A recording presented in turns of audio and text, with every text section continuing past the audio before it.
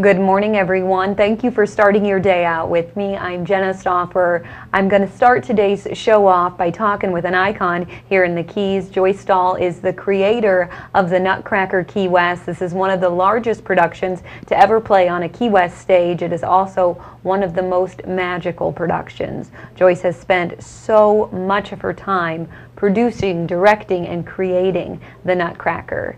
Now, she created it in 2005, and that was just 4 years after the unimaginable loss of a child. Her daughter, Jennifer Stahl, was one of the victims of the Carnegie Deli murders that took place in 2001 and destroyed the lives of countless people. Joyce, it's a pleasure having you here. Thank you. Thank you for having me. Joyce, I really, really admire you. You have gone through some unimaginable things, and one of those, like I mentioned, was the death of your daughter, Jennifer Stahl, which happened in 2001. She was a dancer like you, wasn't she, Joyce? She was a dancer. She wasn't a ballet dancer, but she had a great talent for jazz. And she was in Dirty Dancing too, wasn't she? She was in the movie Dirty Dancing. All right. And she was the only one of the dancers, because they cut all their lines so they wouldn't have to pay them union scale. And so she was the only dancer that they left some kind of, let them make a noise. And she's the one that makes the yell and toward the end. Okay, so that was and your so daughter. her yell is in there.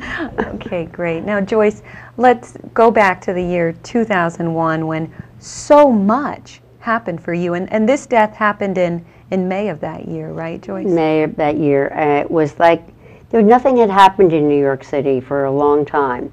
Things were very safe, and it sort of started the carnage, because after that was 9/11. Oh, and that's right. It was the first thing that happened. It was May 10th, and these two guys, who Jennifer knew, and who one she was trying to get a job for, because he was in the music business, got all coked up in Brooklyn and decided they were going to rob her, and came in and just, shot all these people, shot 5 people and murdered 3. Jennifer was having a party, or a little dinner party that night, right? There wasn't any, she had guests there from Just the guests. Caribbean. Okay. And the interesting part of it is that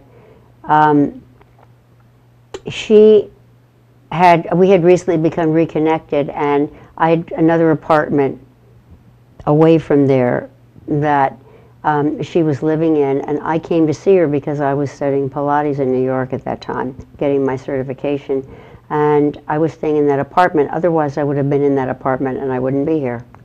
But the 2 people that were supposed to be staying in the new apartment, because I was there, were in this apartment. They were both engaged to be married.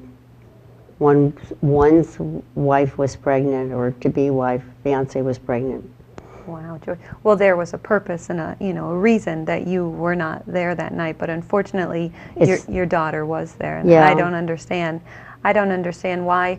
Joyce, the trial then too. What was the trial like after this? I the trial imagine. Happened a year later, and the interesting thing is the first guy said that his life was over and gave himself up. The next guy, he traveled, and they tracked him. The DA tracked him. They tracked him to New Orleans, where his mother, I think, was, and all through New Orleans. And then they lost him again.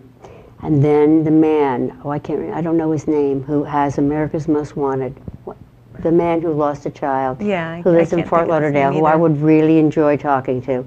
He put Jennifer's story on America's Most Wanted.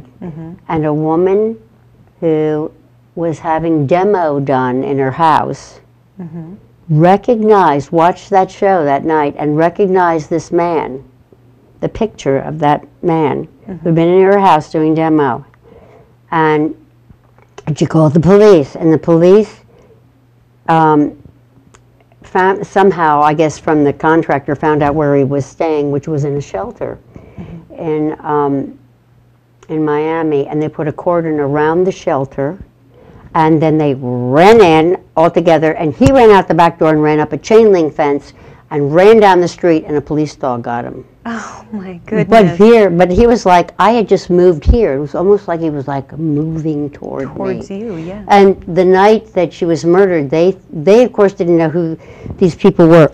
Excuse me. And so they were worried that, you know, they might be coming after whoever, me too. So they were very concerned that I did not go back to my apartment, where the apartment, you know, where I was staying with Jennifer, was supposed to be. And they, at 1 o'clock in the morning, they came and took me there because they were afraid I'd go back, and they were afraid these people might return.